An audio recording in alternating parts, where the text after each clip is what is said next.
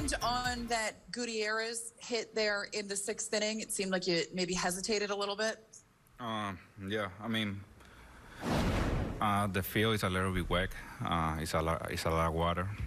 I mean, I just try to take grab the ball really well and don't throw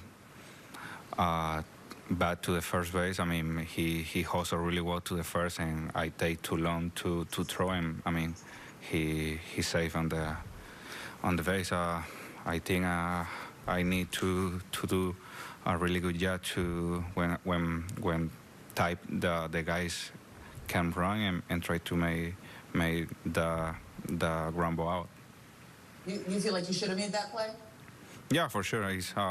It's a really easy play for me. I mean, every time I make, I just make sure grab the ball really well because, like I say, the field is really wet. But I mean, it's my mistake in the situation.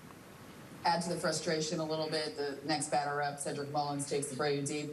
Yeah, for sure. I mean, I feel if I was make that play, Abreu finish the inning clean, and I mean, after my mistake, Mullins hit a homer. I mean, I feel it's like he's everything on me in the inning.